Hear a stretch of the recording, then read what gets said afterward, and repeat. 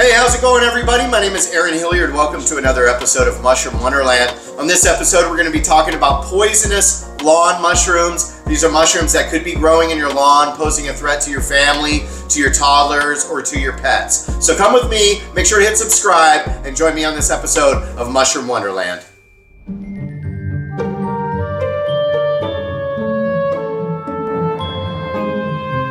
Welcome to Mushroom Wonderland.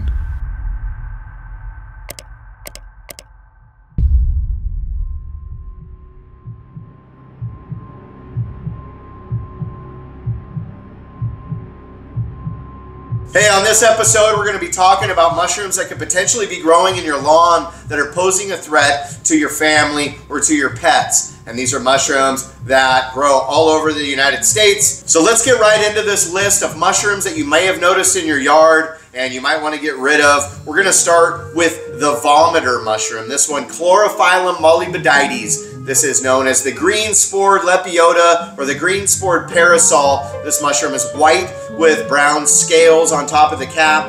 It's a medium to large mushroom that's often 3 inches to 12 inches across, and it can grow in a fairy ring formation. This mushroom doesn't need any trees to grow with, so it's known as a saprobic mushroom. That means it can just pop up in your lawn, and it can grow for 1 year and then not show up the next year. These mushrooms often grow in this beautiful fairy ring formation where the fruiting bodies or individual mushrooms form a ring in the middle of the lawn. These mushrooms have white gills. They have a pretty woody stem with a ring on it.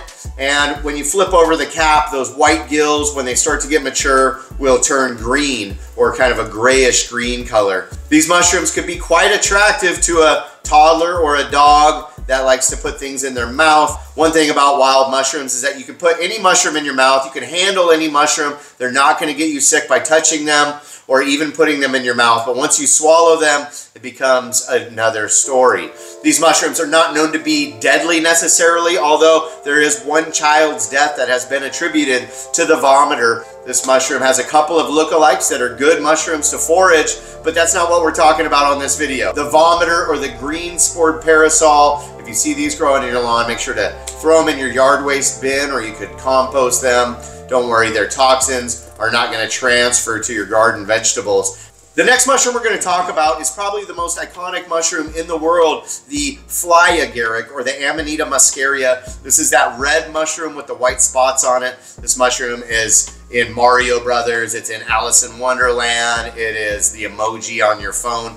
It is the most iconic mushroom in the world. It also harbors some toxic effects, so this can really cause gastrointestinal distress, vomiting, and diarrhea, as well as some mild psychoactive effects, neither of which do you want to have your toddler experiencing. So if you see these beautiful red mushrooms with the white spots, probably a good idea to get them out of the lawn. They can be quite attractive to kids because of their value in cartoons and fairy tales and things like that. So a really easy one to identify. It's going to have white gills. It's going to have this beautiful ring on the stem, but more than anything, it's going to have that red color, sometimes orange or yellowish colored with the white spots on the cap. Go ahead and just toss these in the yard waste bin or put them in your compost. I just want to say I really am not trying to encourage mycophobia. My channel is mainly about wild mushrooms and foraging mushrooms, and I love everything about mushrooms, but we should know the poisonous ones just as important as the edible ones, because the poisonous ones can definitely be deadly.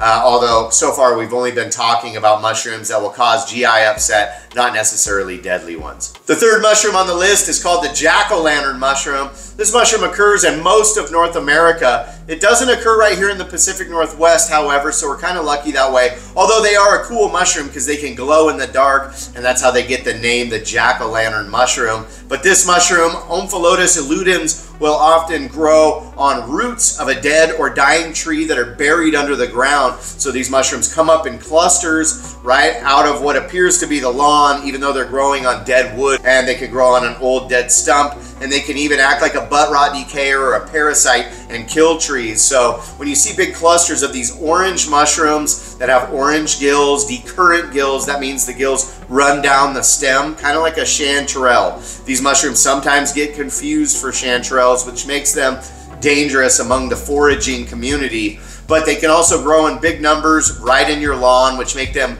a danger to your family, to your toddler, and to your pets. So if you see the jack-o'-lantern mushrooms, you can toss those out in your yard waste bin as well. Another mushroom that likes to grow on wood is known as the sulfur tuft, and this is one of our more poisonous mushrooms here in the Pacific Northwest, and it's pretty common all across the United States. It's a saprotrophic mushroom. It just eats the decaying matter out of dead wood and sometimes roots that are buried under the ground, so it appears to just be popping up out of your lawn. But if you have some wooded area next to your lawn, or if you have an old stump or an old tree there with these big honey-colored flushes of mushrooms, they could potentially be the poisonous sulfur tuft. People mistake these ones for honey mushrooms because honey mushrooms also grow on wood, and these the coloration of the caps of these also are kind of honey colored. But if you flip one over, it's going to have this really fluorescent green color, and they have this dark purple brown spore print. So underneath you got a lot of different colors, a lot of different things going on, but from the top they can look just kind of like a tan, plain, boring sort of mushroom, but they often grow in these big troops, and they can be found in the winter, the spring, the summer, and the fall, and they're growing on dead wood, but sometimes appear to be growing out of your lawn. Hypholoma fasciculare, or the sulfur tuft, is a poisonous mushroom that you want to keep your family safe from.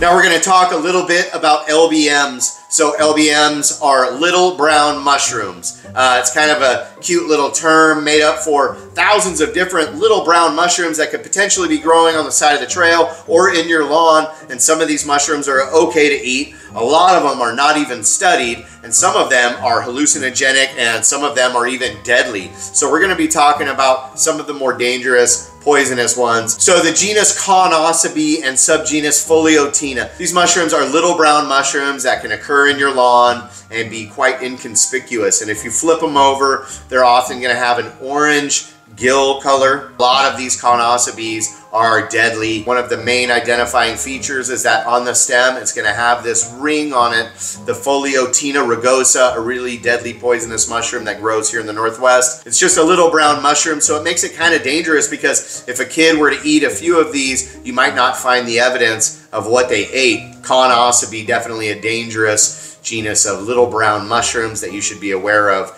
that could potentially be growing in your grass. Another little brown mushroom known as Galerina marginata, or the funeral bell. And this is a little brown mushroom that is definitely deadly. It contains those amatoxins that I was talking about with Conocobi. But these mushrooms always grow off of wood. So if you have an old stump or maybe rotting wood in the ground itself, so this mushroom is going to have an orange-brown spore print, kind of a rusty-colored spore print. And again, those gills are going to be kind of a rusty orange-brown color. And it's also going to have a ring on the stem. So if you're seeing these little brown mushrooms that have a ring on the stem, they could definitely be dangerous to your kids, and you could just go ahead and pick those and throw them in your yard waste bin if it puts your heart at ease, because Galerina marginata sometimes gets confused by novice foragers who are looking for hallucinogenic mushrooms, and they end up picking these, and they end up in the emergency room or having to get a liver transplant. So the funeral bell mushroom you don't want to mess with. You definitely don't want your kids or your dogs ingesting these mushrooms. And this brings me to the most deadly mushrooms in the world, responsible for 95% of mushroom deaths, the death cap, or Amanita phalloides. This mushroom is a very handsome, medium to large size mushroom. It's going to be green, kind of an olivaceous green to brownish color on the cap. But as it gets mature, it can turn really kind of a creamy white color. And other species in the same genus are known as the destroying angels, and they're more typically found in woodland areas, but can also grow in your lawn just like death caps. And death caps love growing in lawns that are ornamented with imported hardwood trees here in North America. And there's quite a few different species that the Amanita phalloides can associate with, and they grow in pretty large numbers sometimes in the lawn. And the main identifying feature of this mushroom is going to be this egg-like sac that the mushroom is actually emerging out of. So this is called a vulva sac, and these mushrooms are medium to large. There's nothing scary looking about them. They don't necessarily smell bad. In fact, the people who have eaten them and have actually lived to survive often tell the tale that these were really delicious mushrooms. So Amanita phalloides can look a little bit unassuming, but if it's growing out of that egg-like sac, It has a big skirt hanging down on the stem.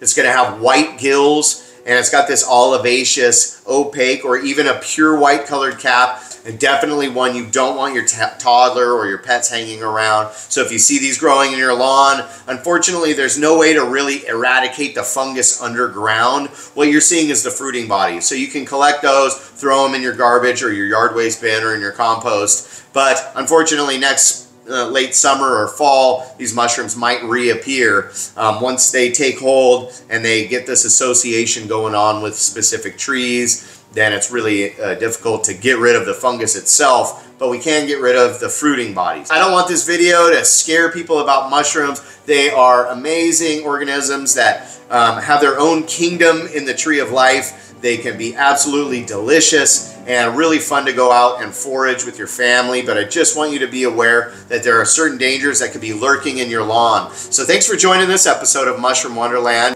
Make sure to hit subscribe. Go to mushroom-wonderland.com to pick up some merch. And we'll see you on the next episode. Much love, everyone. Peace out.